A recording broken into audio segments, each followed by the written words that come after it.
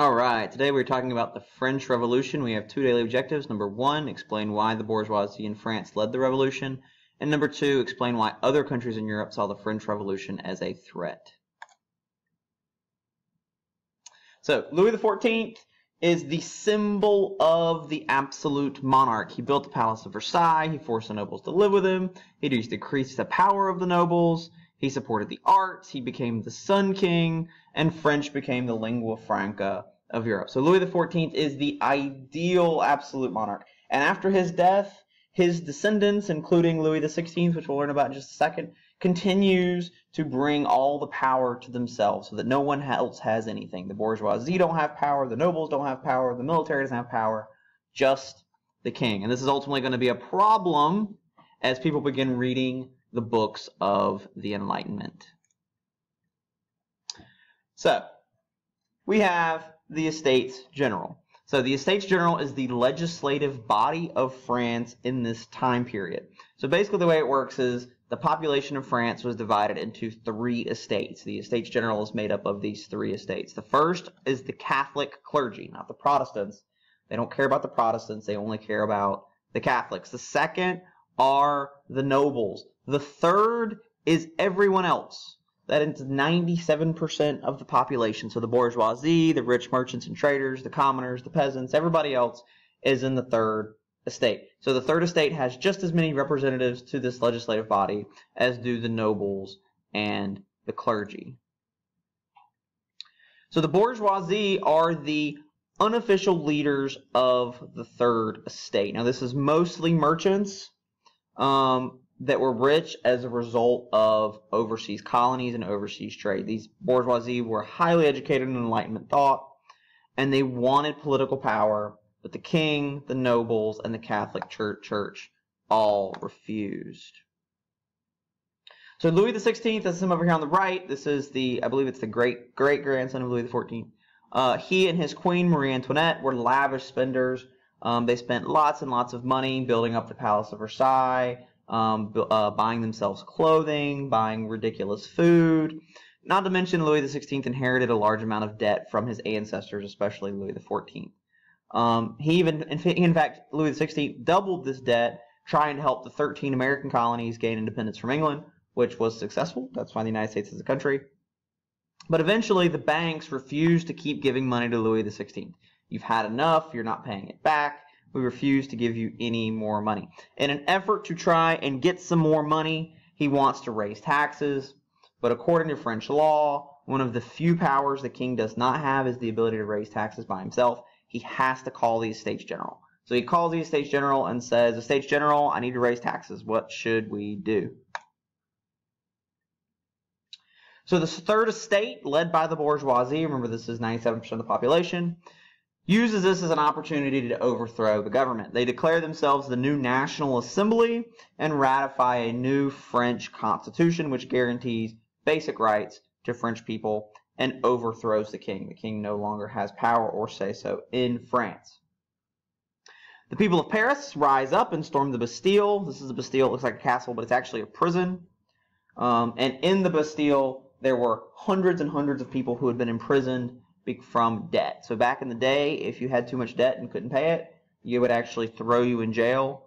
They did not think it was fair that the king could have all this debt and go unpunished, and then all of the normal people had to go to prison for debt.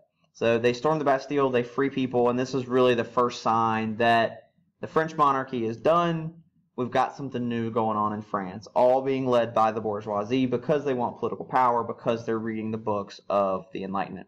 By August 4, 1789, the first and second estates are gone, the king is deposed, and technically all French people are equal.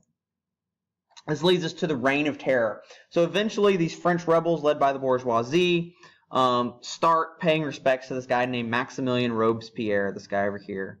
Maximilien Robespierre is afraid that the king will reestablish himself and begins what is called the Reign of Terror. Basically, they start rounding up nobles and anyone who is loyal, known as a royalist, to the king, and starts executing them. They use this device called the guillotine to behead people while they are alive. They march them up, they drop the blade, it cuts off their head.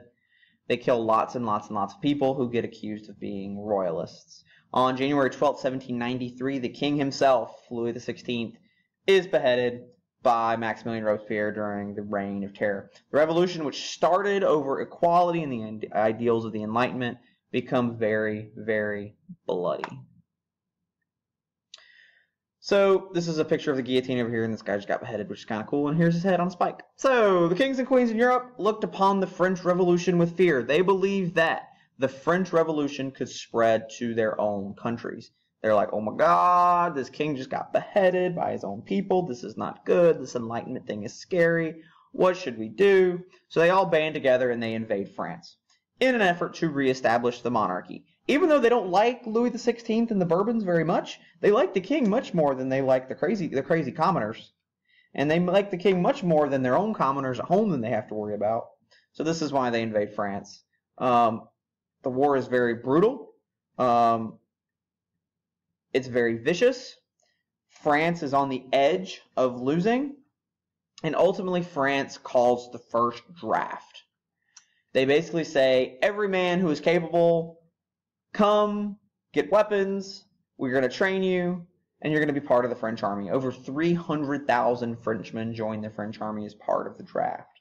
And the key here is they join willingly. Why do they join willingly? Because of the rise of nationalism. Nationalism is a very important word that you will see for the rest of the semester.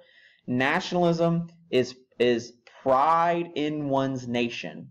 Nation being a group of people, not necessarily a country. So Frenchmen are proud of being French. They're proud of these new rights they've gotten as a result of the Enlightenment, and they don't want to see those rights go away. They don't want to see the king come back. So because they are nationalistic, because they are proud of the French nation, because they are proud of their new country that belongs all to them, they rise up, they join the French army, and eventually they beat back the kings and queens of Europe. So for a very short period of time, France is going to be a republic, just like the United States.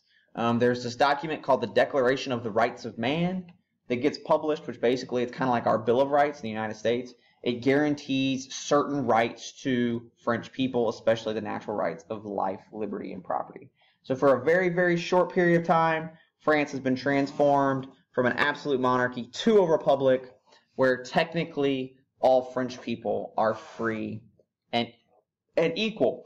Unlike the United States, the French Republic is not going to last, and a man by the name of Napoleon Bonaparte is going to reform the French Republic into a weird, different version of an absolute monarchy. Over here we see the types of government. We've learned about all of these before, but realize this is where France was, specifically the absolute kind, and then it moves into republic, and then it's going to kind of sort of move back. Take a few minutes, answer your 2 daily objectives.